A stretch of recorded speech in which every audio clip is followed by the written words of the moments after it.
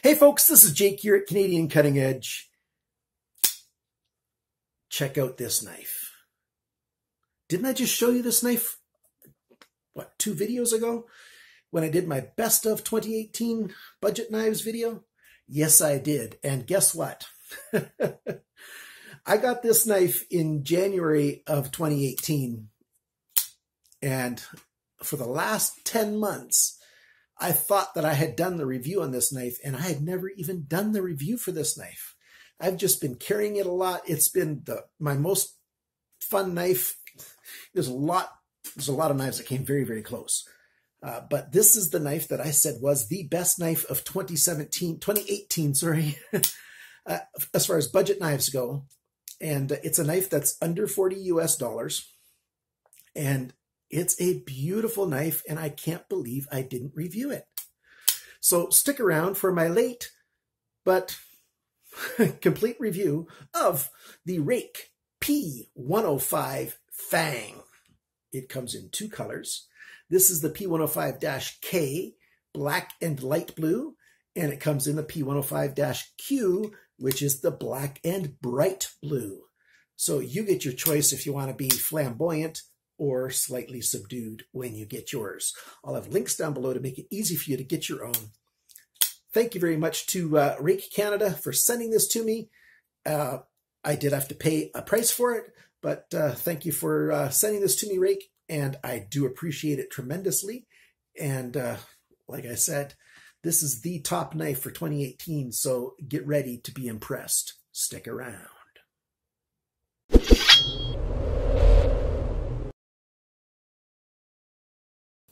So this is what this knife looks like after 1 year of carry. Now, of course, I had a whole lot of other knives that I carried, so it's not like a regular, knife enthusiast who likes budget knives, who gets maybe 5-10 knives a year. If he carried a knife all year, or she, it would have more wear than this, simply because, less knives in the circulation. And I carry a whole lot of different knives. It's just that when I go out and I'm not reviewing something, or I just, don't want to carry the knife that I'm reviewing that time, I tend to grab this one. You can see ever so slightly a little bit of wear on the pocket clip. So there's the pocket clip. Very beautiful. I like that extra anodized steel piece right in there. And you can see, it's rubbed off a little bit on there. A little bit of wear on that pocket clip. I love this pocket clip. Nice deep carry. You've got like a little over 1/8 of an inch, not quite 1/4 of an inch sticking out, 1/2 centimeter maybe sticking out of your pocket when you're wearing this knife in your, when you have this knife in your pants. You can see the Ruike name on the pocket clip right there. I'm trying to keep this in focus. It's not the easiest thing to do right here. We've got a big back spacer all the way from this transition point where your thumb rest is back up. Let's refocus this.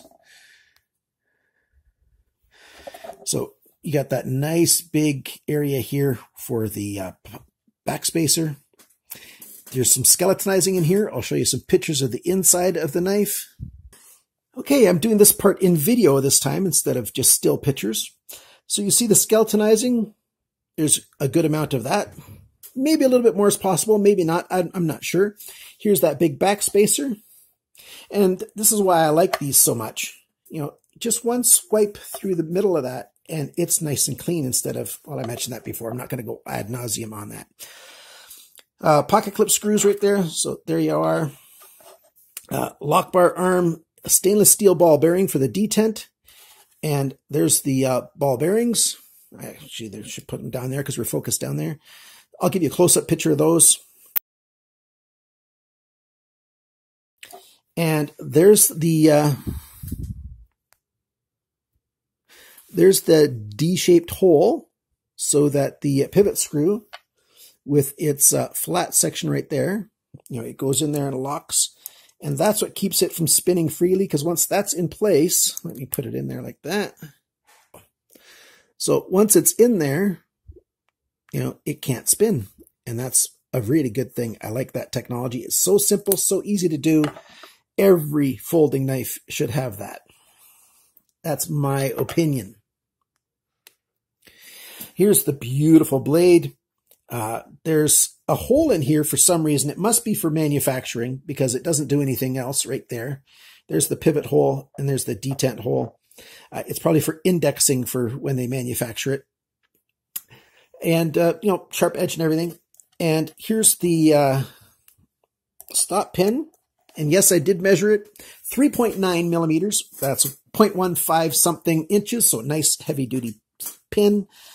And what's this? What's that about? That goes on, but my fingers are just too chubby. There's the screw for the pivot. That goes on right there between the screw, and then you put it on the body there and you screw it together, and that acts in place of Loctite. So instead of using Loctite, that's soft. It creates resistance to unscrewing.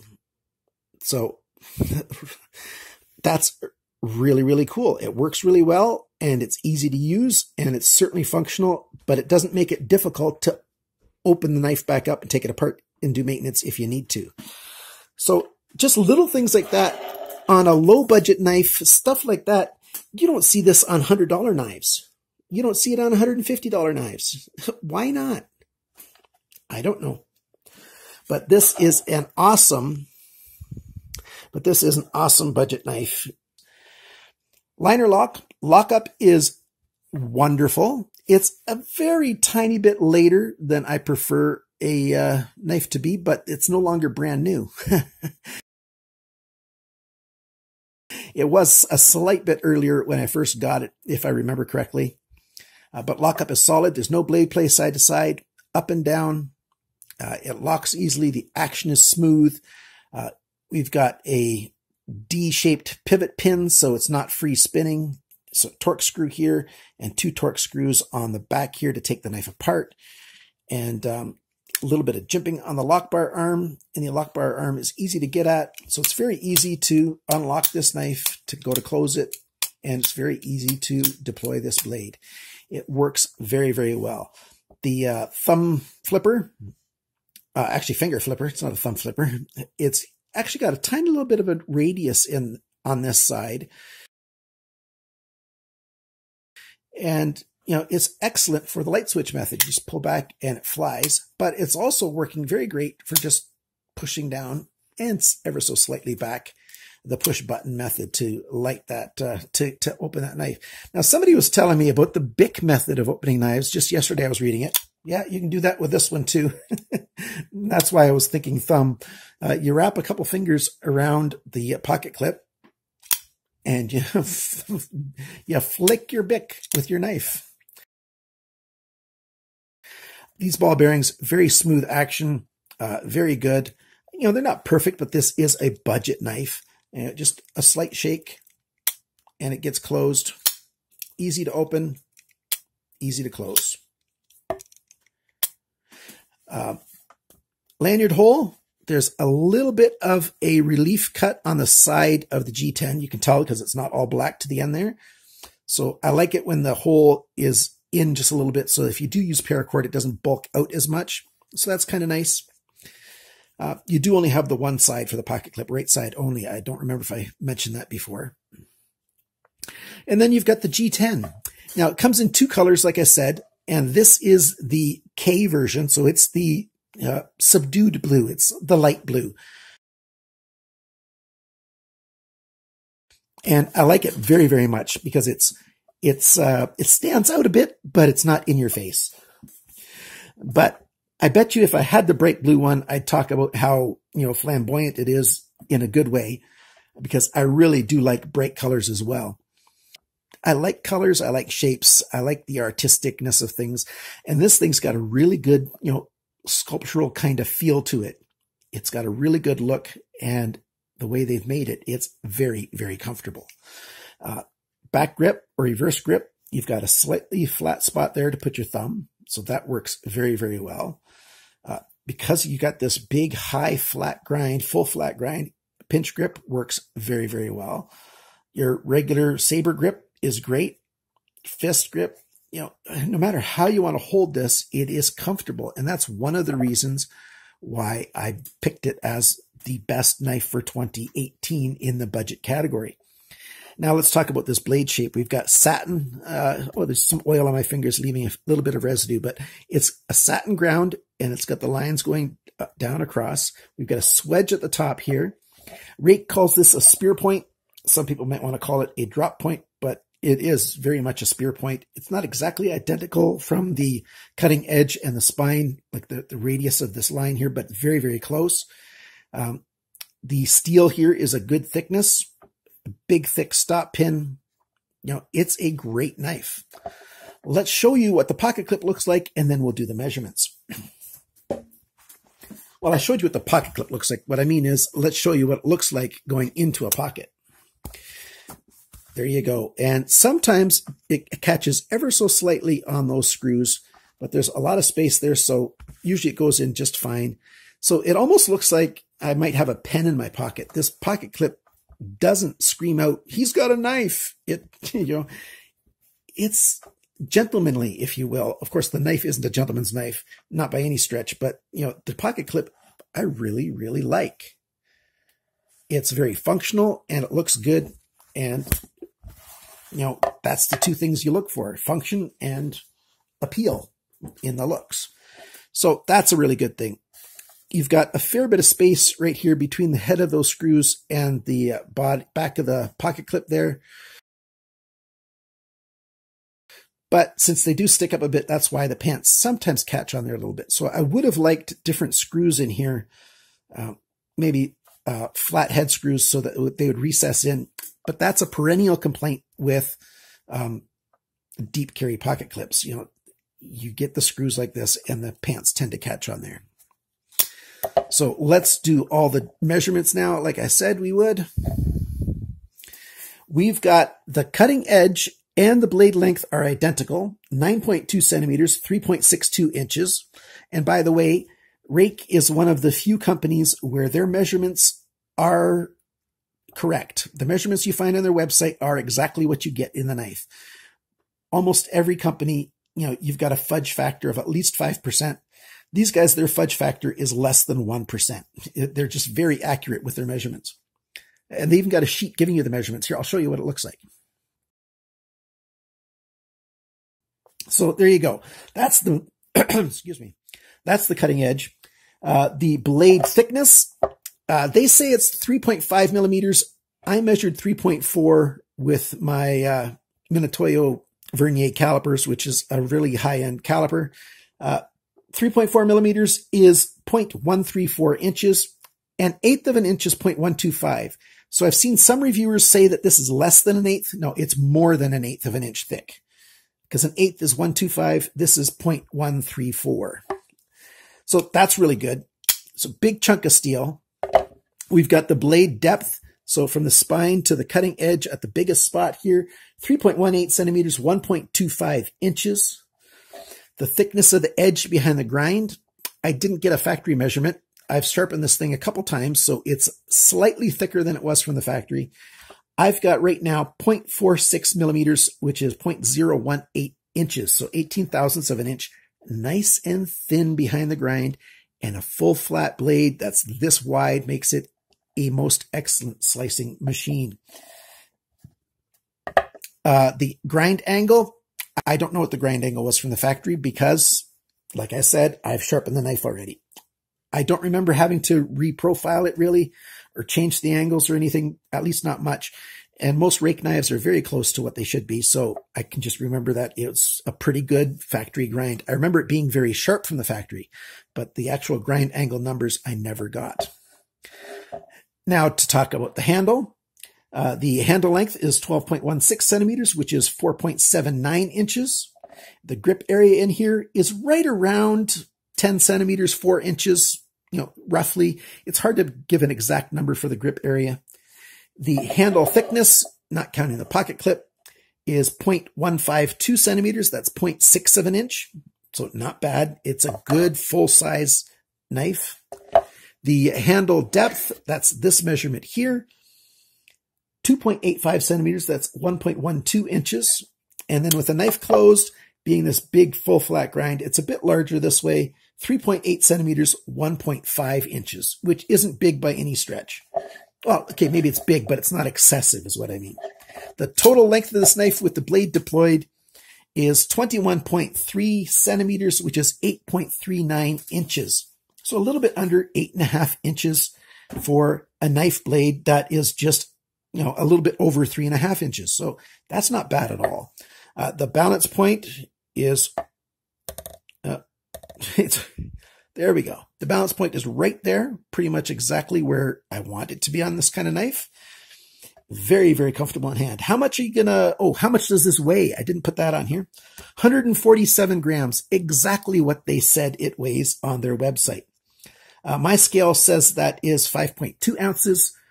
That's because at the second decimal point, my scale rounds to the nearest 5.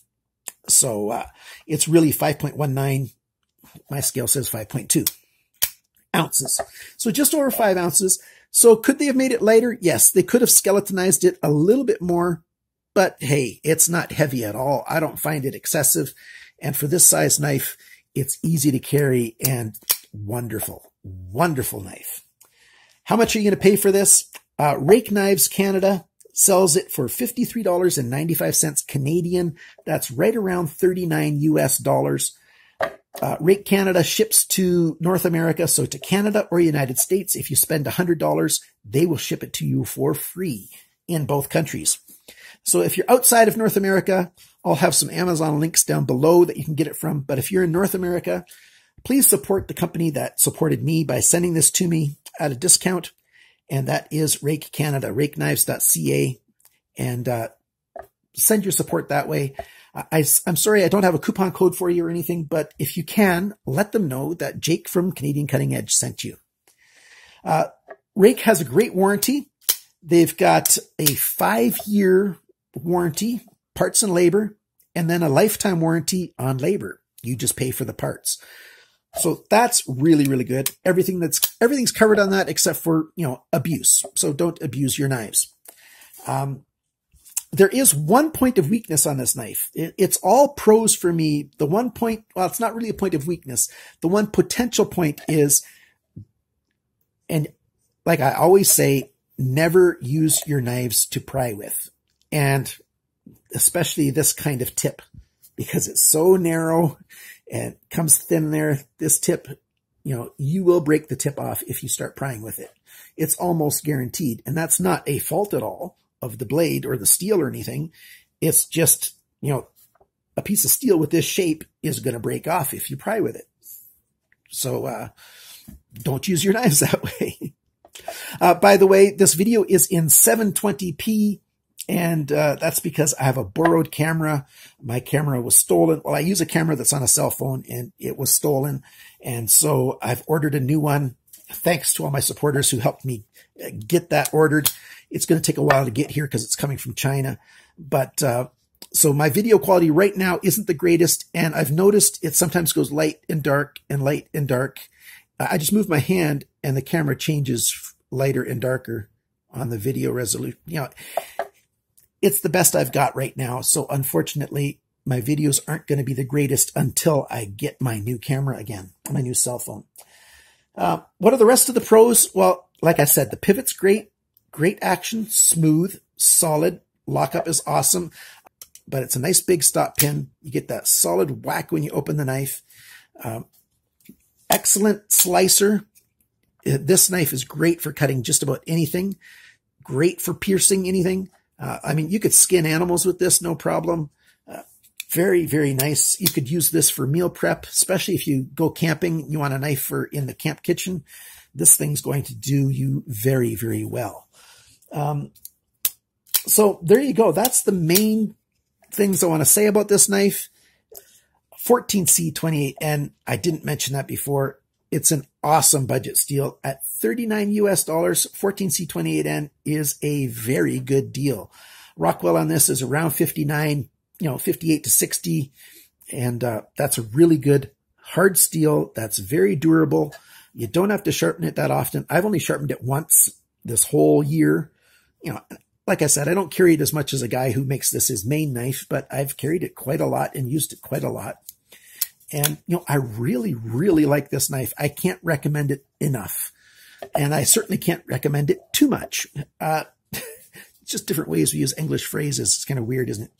So if you're looking for a knife to give yourself a treat or to get for somebody else, yeah, it's too late for Christmas, but it's never too late to get a gift for yourself or for somebody else. I would like you to consider, you know, the entire Ruike lineup, but especially the Ruike P105 Fang. Yes, it's called the Fang. This thing will cut through you like nobody's business.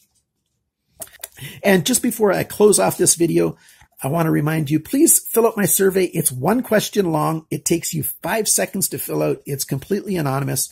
The question basically is what amount of money in US dollars do you consider, you know, the limit for a budget knife? You know, is it $50? Is it $60? Is it $20? You know, what number, when you say, I like budget knives because they cost no more than beep dollars. What's the beep? How, usually we beep out swears, but what's the number?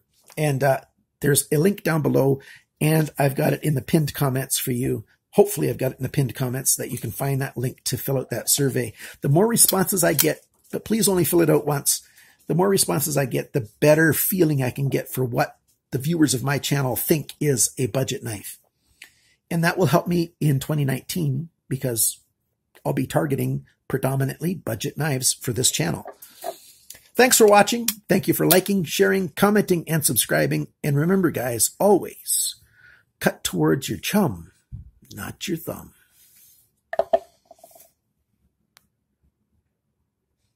Isn't that a beautiful knife? Bye for now.